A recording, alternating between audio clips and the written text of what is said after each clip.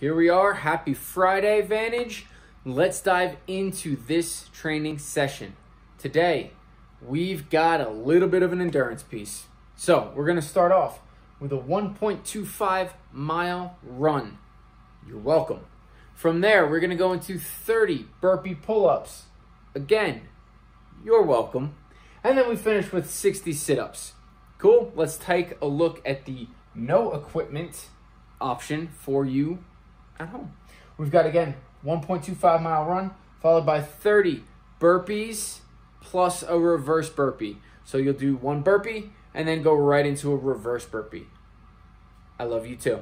From there, you're going to finish with 60 sit-ups.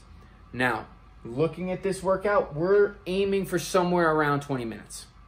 Okay? Maybe a little bit more, maybe a couple minutes under, but the goal should be around that 20-minute mark. Strategy.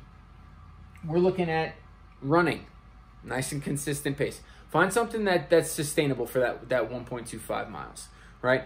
You want to be going at a quick pace, but not all out, certainly not all out for your mile, because you've got these next 30 burpee pull-ups. Now, find your good pace, stay with it.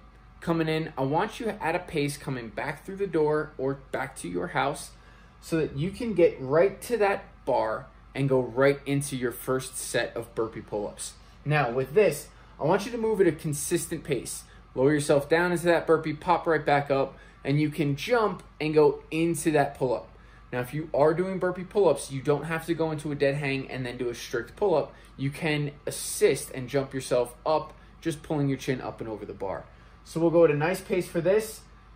Again, try to move as soon as you commit to going all the way down, all the way up. Take a deep breath, jump into that pull-up, breathe down all the way back up and over that bar. Once you get to the 60 sit-ups, have at it. Be smart, be consistent, but really just kind of hammer away at this. 60 sit-ups can be pretty quick, especially if it's unweighted. If you're just moving through that body weight, go as quick as you can. Small little breaks at the top. Try not to lay down. When you lay down, it's going to slow you down because you're going to want to lay there for an extended period of time.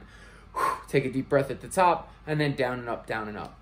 Now, when it comes to the no equipment option, 1.25 miles, nice and consistent. From there, your 30 burp ups, that's a new exercise. Your 30 burpee into reverse burpee. Do your burpee, take a deep breath into your reverse burpee. Take a deep breath. This might be a little bit slower than if you were doing the burpee pull-ups, but I want you to be more consistent with it, right? Just keep moving through it, chop away at it, think sets of 5 to 6 reps, take a sigh, and then boom, into that next set. You don't have to blaze through these, but I do want you moving consistently from start to finish. And again, when you get to your 60 sit-ups, have at it. Have at it. Just 60 short reps, real quick, real easy, and then you're done for the week, unless you want to do something on Saturday.